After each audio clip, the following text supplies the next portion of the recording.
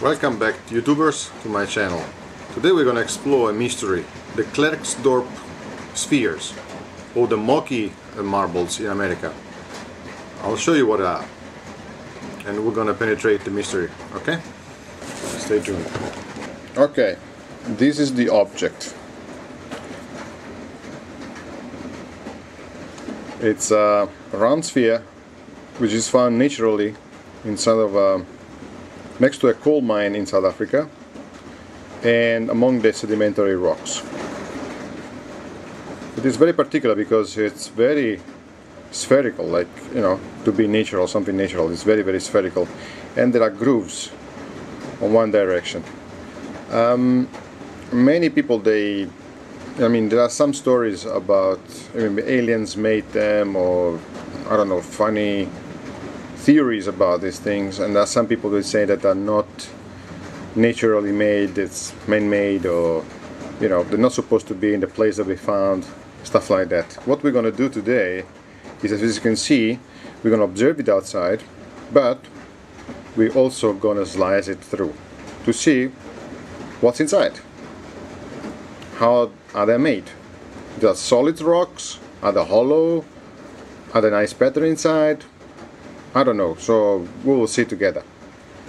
So to start with, let's give it a measurement. Now this rock here is about 3.2, almost 3 centimeters across by almost 3.2. So as you can see, it's very regular, like almost 3, like 22.8 millimeters by 3 at the equator is 3.2 at the equator. You can see the pattern outside is very smooth. It's like cooked, almost like burned or polished somehow. It actually even suggests you to look for fingerprints on the surface for how well they're made. And you can see this groove going through the whole surface at the equator. There are two grooves here, this one and this one. We're kind of regular, and what we're going to do is we're going to mark this on the Swiss main groove, and so we have a line for the sewing. We're going to sew right through it to see what's inside. I'm very excited. Let's find out together. As you can see here, I got the well aged and seasoned trim saw with a diamond blade. So I'm gonna put some water into there so the blade gets lubricated and cools off the material, and then we're gonna slice through the marble and see what happens. So we put some water.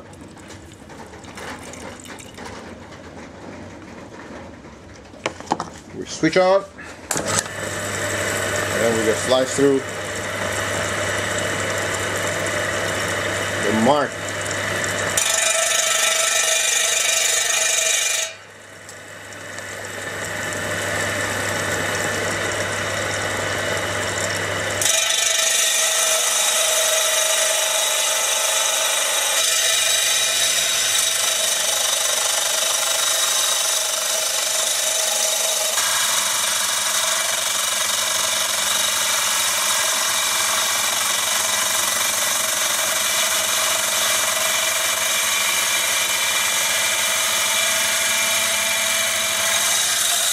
Okay, I'm not going to open it yet.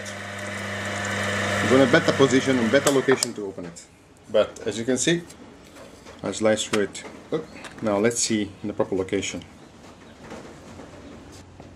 Okay, I give it a rinse first. And now, are you ready? Let's see what's inside. There you go. Looks like sandstone or sand. Sandstone. It's quite thick, eh? Let's do one thing. Let's try. What happens to this material here? See? It's compressed sand. Looks like compressed sand. Sandstone. And that's a very cool thing, actually. Don't ask me how this thing got hard around this nozzle in the center. because I haven't got a clue. But it's a very cool thing. Very, very cool thing.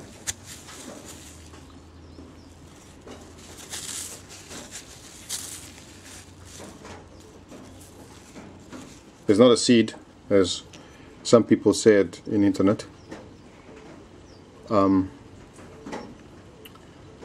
Yeah, it's a riddle. I don't know. The center is sandstone. Probably the outside is also the same material, but heated up by some source of heat, very intense heat, to, you know, and then it stopped all of a sudden, because maybe the heat from outside melted until, you know, slowly reaching the center, but it never reached, because probably it ended there. I don't know. Maybe some of you can explain to me this. And there are different colors inside, probably different minerals. And that's it. I got another one here. Same story. Same story.